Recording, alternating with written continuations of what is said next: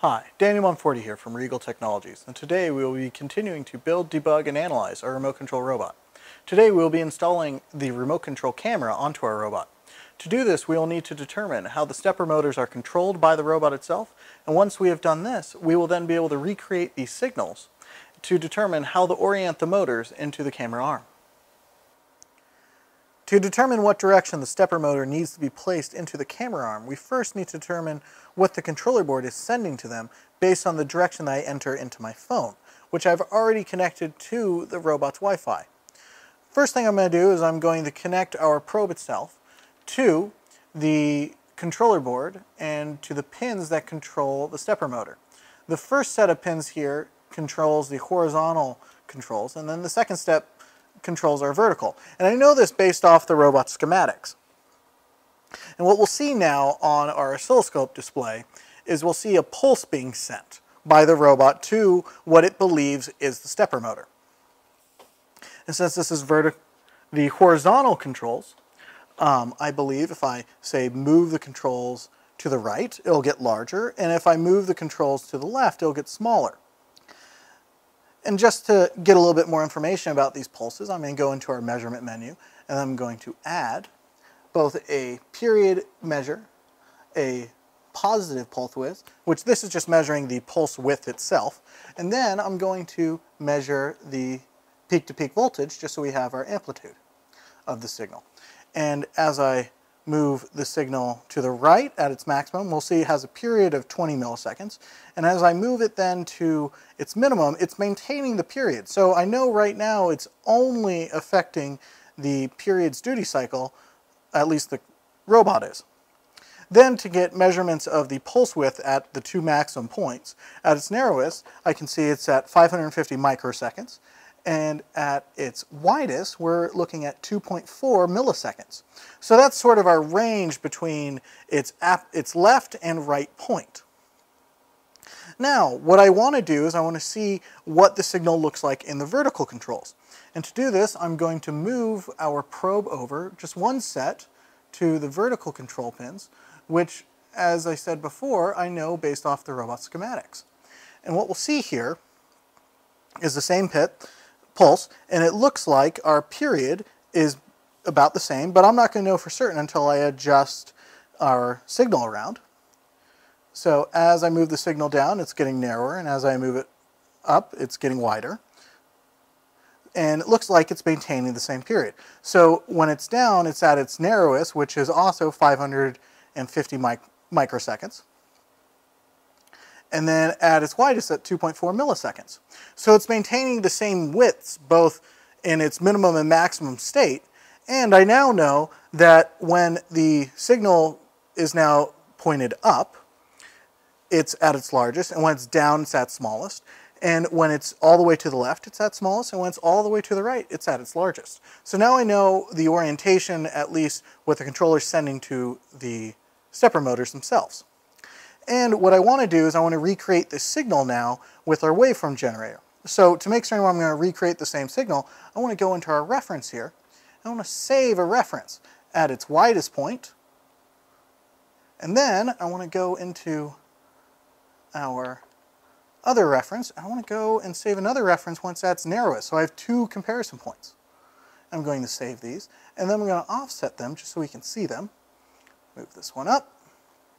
And then I'll move the actual signal itself down. And what we'll see is in green we're at our narrowest, orange we're at our widest, and then yellow is our true signal. So now we have our two comparison points to view on our waveform generator.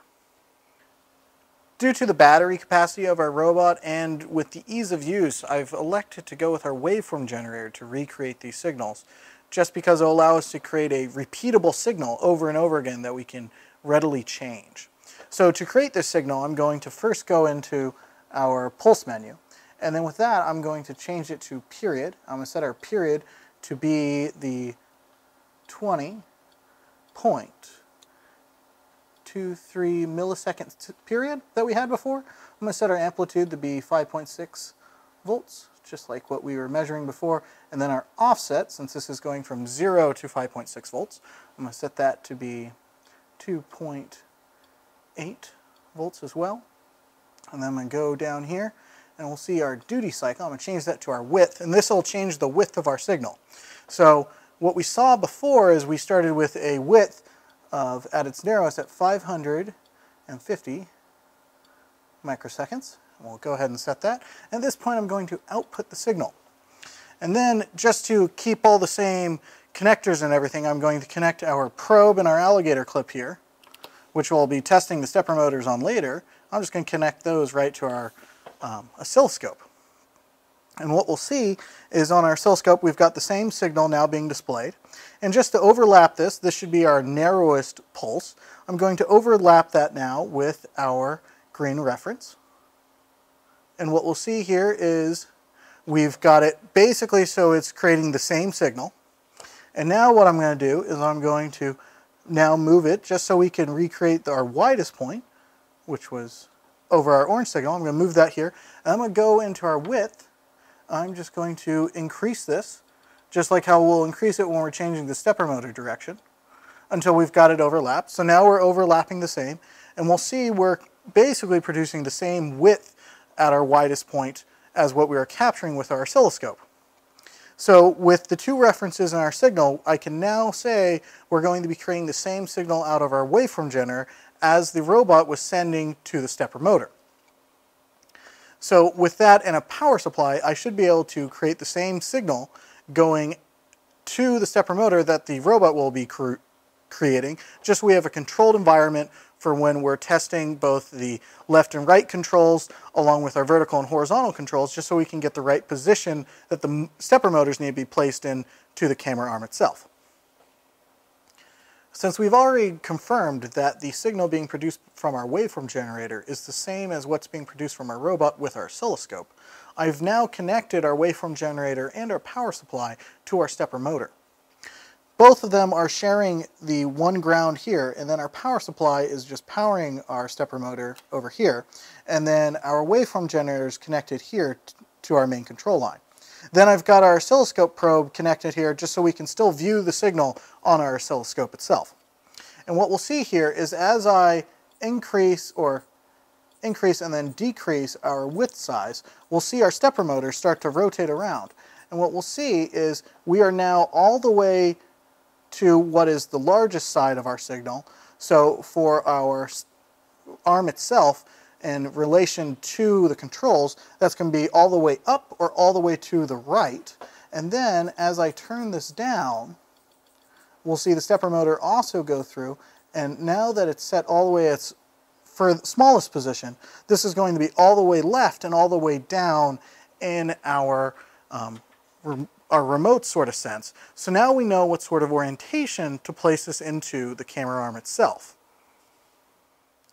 Now, to confirm our results that we did before about the stepper motors, I've now placed it all, and I believe that I should be able to easily control the robot. So currently I'm having it turn left, and now I'm going to have it turn right, and then go down, and then up. So we can now say we have put the camera on correctly, and it's all mounted correctly for us to remotely control it.